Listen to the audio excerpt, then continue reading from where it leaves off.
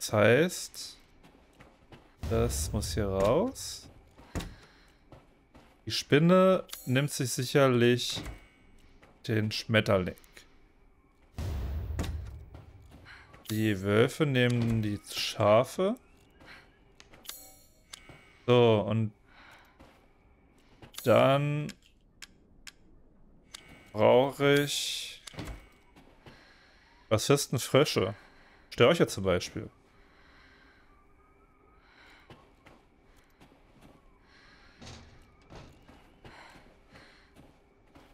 Also wir müssen irgendwo noch ein Bild herkriegen. Ich will jetzt mal ganz steif und fest behaupten.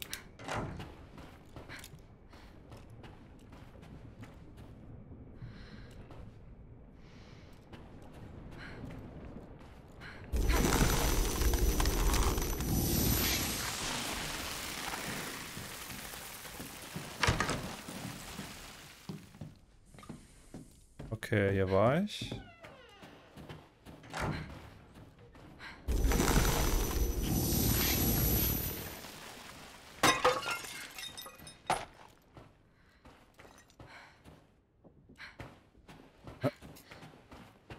Ich kann mir vorstellen, dass unten in der Kiste das Gemälde ist.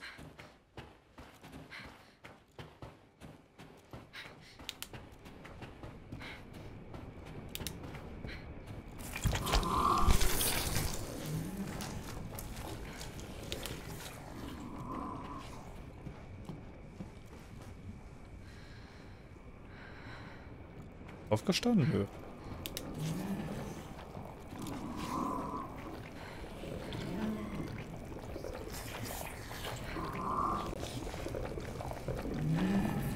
Den Kopf nicht treffen.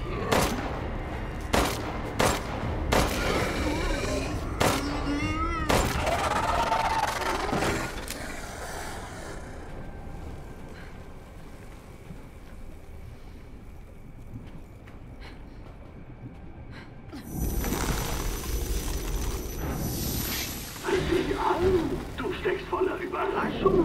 Was sag ich? Aber ich glaube an diesem kräftigen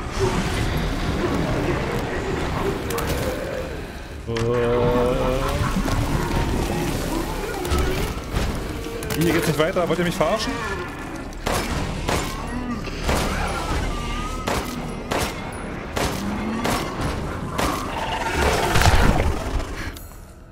Das ist ungünstig.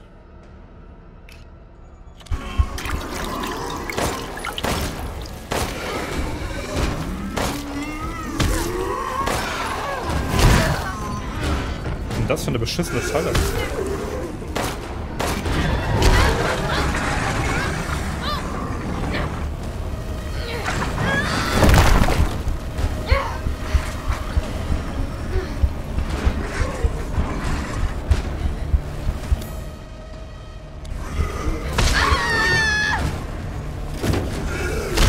Alles klar, das sollte definitiv nicht lang.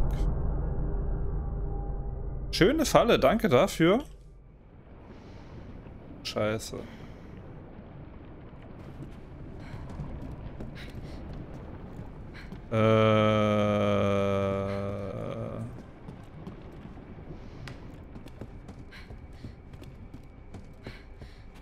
Ja, Kacke. Hier war ich auch schon drin, ne? Nein.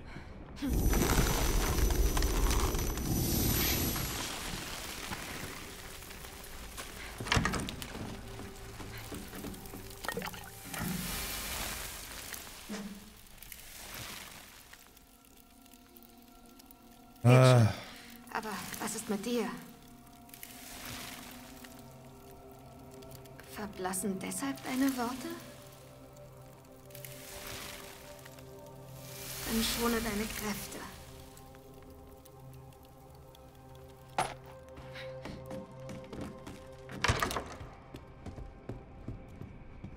Blöd gelaufen. Damit habe ich jetzt noch nicht gerechnet, ne? Ich mich gleich so hart begrapschen wollen.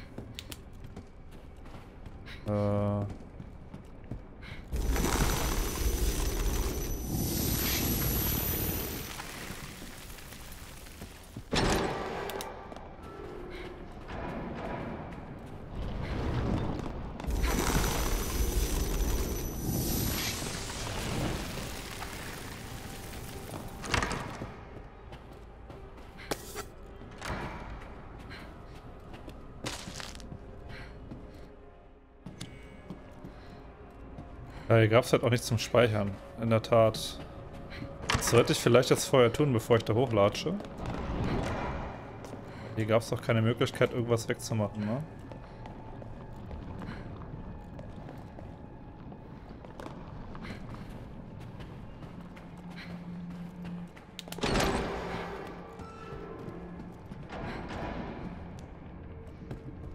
So, hier können wir ja schon mal...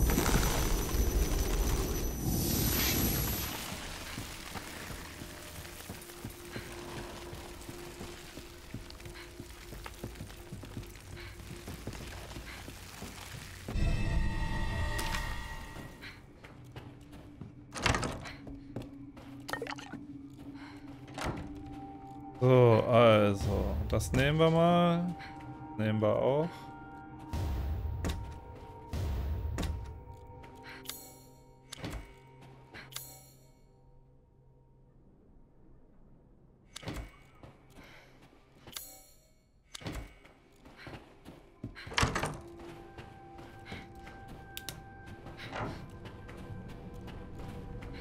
Machen wir auf die Tür. Ich weiß halt nicht, ob man den, ich glaube nicht, dass man den Großen einfach so töten kann.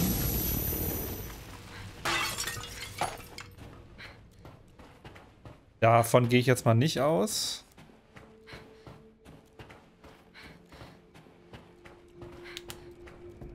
Erstmal speichern.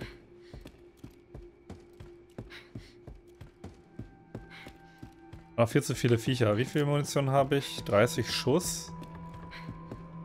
Hier wäre halt ein... hier wäre es halt gewesen, ne?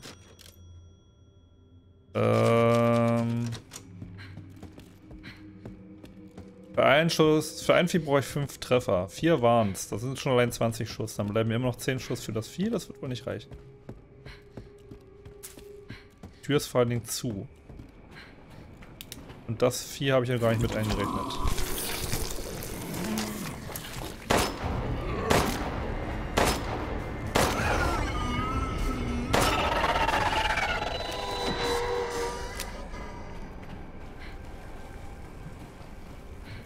So, spannende Geschichte jetzt.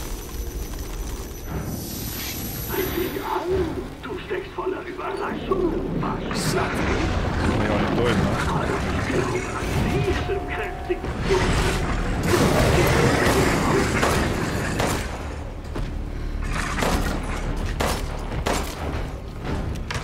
Ist einfach mal hardcore gepanzert.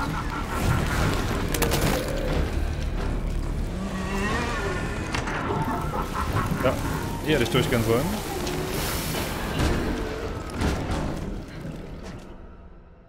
Bin vor diesen Kreaturen hier reingeflohen, aber wo ist der Schlüssel mit dem Augensymbol?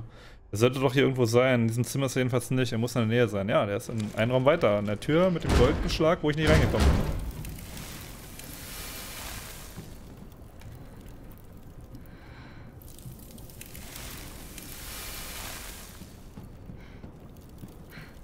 Mein Gott, war ich dusselig, ne? Dass ich das wieder nicht gesehen habe.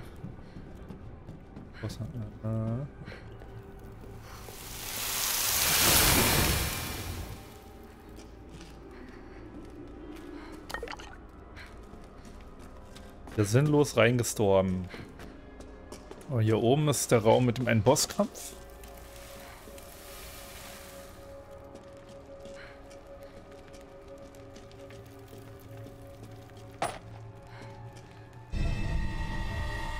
Gibt anscheinend noch mehr davon.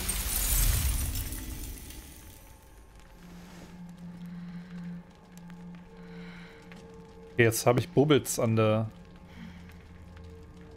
da dran. An meinem Zweig.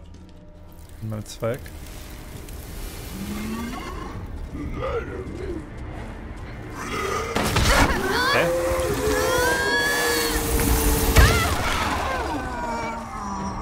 Ich konnte ihn nicht leben.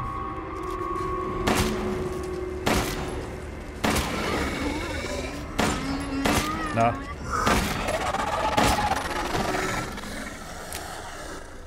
Ich habe Leertaste gedrückt, aber nicht. Also entweder habe ich es nicht richtig gemacht, oder er muss mich halt erstmal grabben. Füllt sich das wieder auf? Ich glaube, er musste mich grabben. Okay. Wir hatten das Ding jetzt zugemörtelt. Das war doch letzten. Da war doch ein Riss drin. Der Wand. Naja, egal.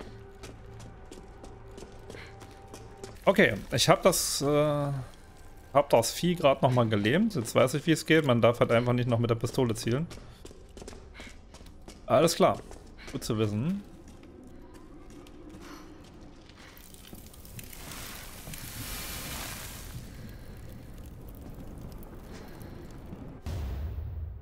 Ein weißer Salbei. Kann ich damit machen? Ah, okay. Das brauche ich also, um das wieder aufzuladen.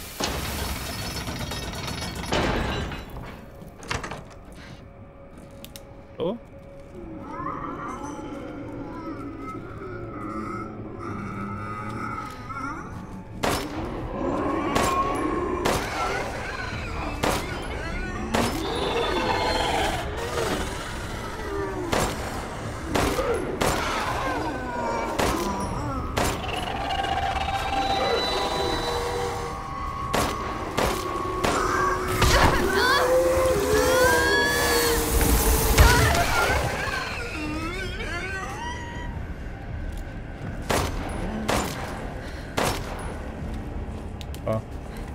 Einmal daneben geschossen, ne?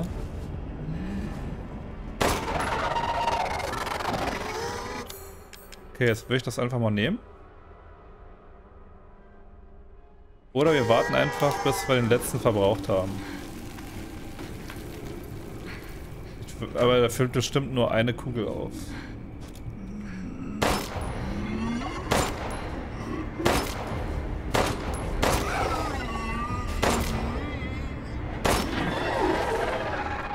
Hat wieder eine Kugel nicht gezählt, ne? Richtig blöd.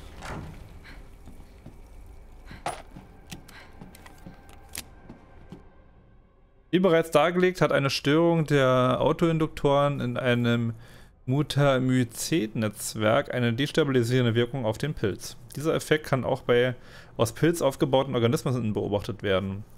Jedoch verursacht eine Destabilisierung nicht wie beim Sklerotien eine zelluläre Zersetzung, sondern vielmehr eine bedeutende Verlangsamung der Bewegung, durch welche besagter Organismus praktisch an Ort und Stelle bewegungsunfähig gemacht wird. Wenn andere Organismen sich in unmittelbarer Nähe zum Zielorganismus befinden, kann dieser Störeffekt sich ausweiten, jedoch in diese Reichweite ist äußerst begrenzt. Okay.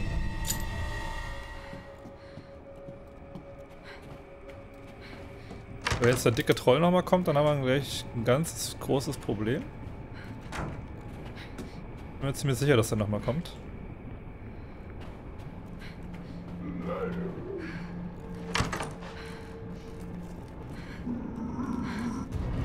Naja.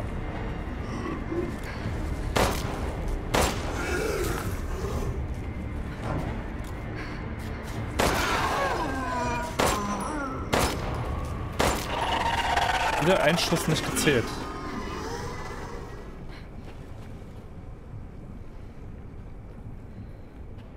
So viel zum Thema. Jetzt ist die Abfrage besser.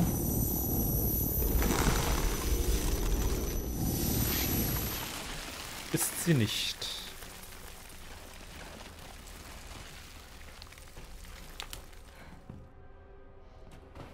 So, dann gehen wir mal runter.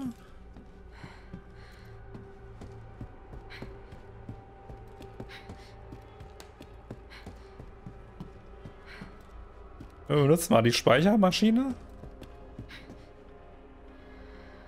Das ist halt die Frage, wer hat denn dann welche Maske?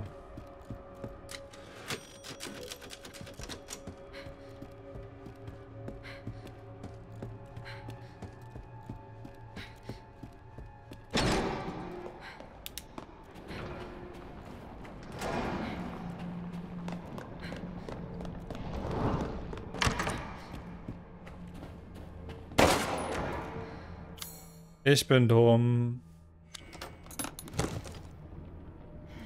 Schön.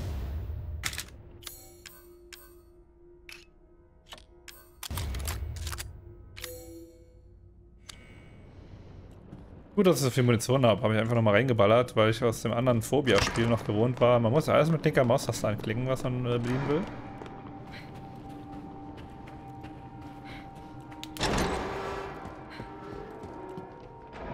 Habe ich trotzdem das Bild nicht bekommen. Ist ja doof. Wahrscheinlich wieder irgendwas übersehen, ne?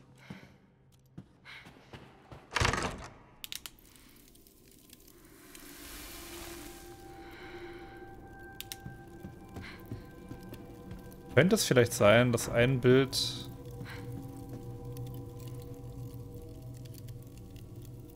vielleicht gar nicht angegangen werden musste? Aber dieser Irre und seine creepigen Freunde machen es mir nicht gerade leicht. Ja, kann sie kaum alle erledigen. Wollen wir noch mal probieren? Aber so eine Spinne frisst ja keine Frösche. Fehlt einfach ein Foto.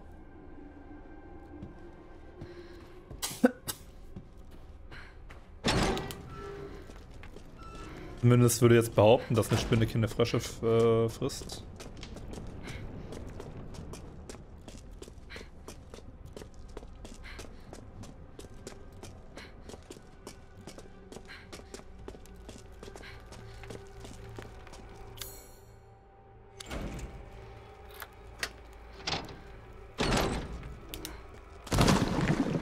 Alles klar. Oh, du pfiffiges kleines Häschen, hast es bis hierher geschafft. Die nächste Maske wirst du aber nicht so leicht in deine dreckigen Pfoten bekommen. Ich will jetzt nicht sagen, dass es bis hierhin leicht war. Was ist das für ein Geräusch? Alles klar.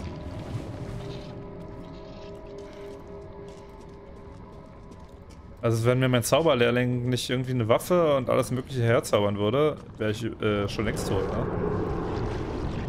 Abgesehen davon, dass ich schon zweimal gestorben bin. Ja. Das ist dann wohl Kunst.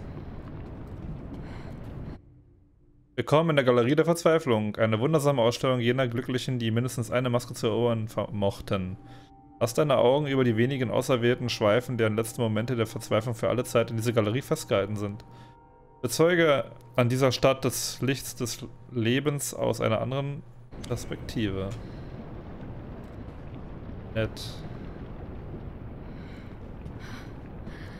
Dieses kranke Schwein.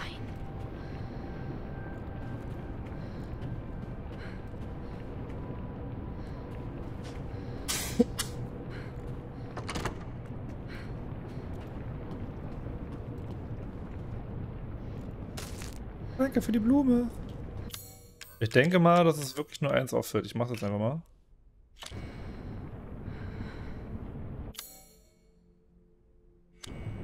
Und wir laden noch mal neu. Ach, scheiß drauf.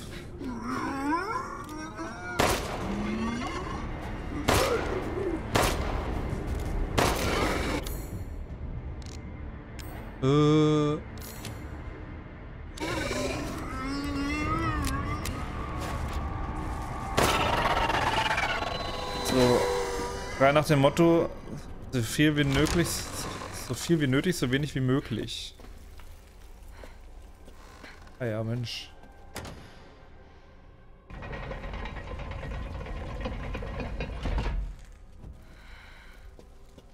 Ahang. Schossen. In dunklen Tiefen ich taumelte, danach die Pfeile erschossen, zuvor am Galgen ich baumelte und ohne Rast und Ruhe darauf hören durch Schwertes Hand mein Blut vergossen. In dunklen Tiefen ich taumelte, danach die Pfeile schossen, zuvor am Galgen ich baumelte und ohne Rast und Ruhe daraufhin durch Schwertes Hand mein Blut vergoss. Also das ist die Frage. Wert?